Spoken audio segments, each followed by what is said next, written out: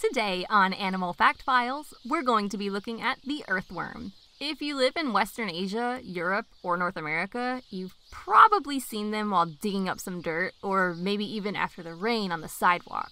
Something interesting about the earthworms found in North America is that nearly all of them are invasive species. During the last ice age, just about all of the native species of North American earthworms were wiped out. They were later replaced by settlers who brought their own over from Europe, thinking that they would help the soil. While they can be pretty beneficial when it comes to composting, they actually are a hindrance on northern forests because they consume the topsoil or duff that trees need to survive. The only native earthworms you'll find in North America live in the far south where the glaciers of the Ice Age weren't able to completely freeze the land.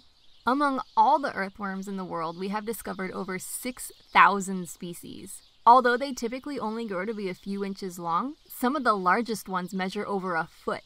Their bodies are made up of over 100 segments called annuli, and each segment has small bristles called setae, which allow them to move about underground. They usually live in dirt and in organic waste produced by trees. Or, leaves. As they move about, they actually eat the soil in which they live. In fact, an earthworm can eat up to a third of its body weight in a day. Of course, weighing in at less than a slice of bread, that doesn't seem like much, but for comparison, that would be like if my cat Chester, who weighs approximately 10 to 12 pounds, ate 4 pounds of food a day. And while I'm sure Chester would be extremely happy with that situation, on average he eats just over 3 ounces of food per day, meaning 4 pounds of food would be over 2,000% of his daily needs. Of course, Chester isn't a worm, and this comparison was just a ploy to inject him into this episode, so moving on.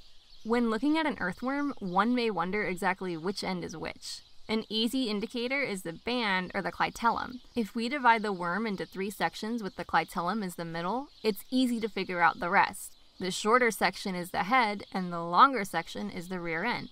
Although they don't have eyes, they do have light-sensitive tissue on their head. They also have a gizzard which contains stones that they've eaten to help break up their food. Earthworms do not have lungs, but they do have blood which is pumped throughout their bodies via 5 pairs of aortic arches, which act similar to a human heart. Earthworms are pretty cool. Okay, well, maybe not literally because we know what happens when they get too cold, but they're cool because they are both male and female at the same time, but they still mix and mingle in order to have babies.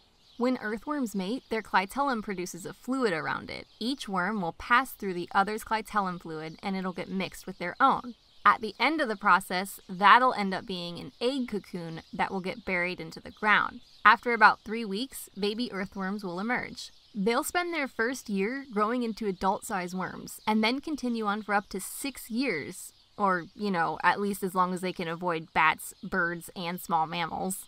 Playground talk will lead you to believe that these worms can survive if torn into pieces. They'll just sprout whatever is missing and go on with their life as if nothing ever happened. Although it seems to be highly debated how well these worms are able to regrow missing parts, the general consensus I seem to find is that the head section will grow a new tail if the worm was cut under its clitellum. Of course, some worms, like the planarian flatworm, who's not an earthworm, can pretty much regrow all of the things. There have been studies to try and determine how the earthworm regrows and at what point it can, but it seems for now the findings are inconclusive. For more information on the earthworm, feel free to browse through my citations in the description below. Thank you for watching, and give a thumbs up for more Animal Fact Files.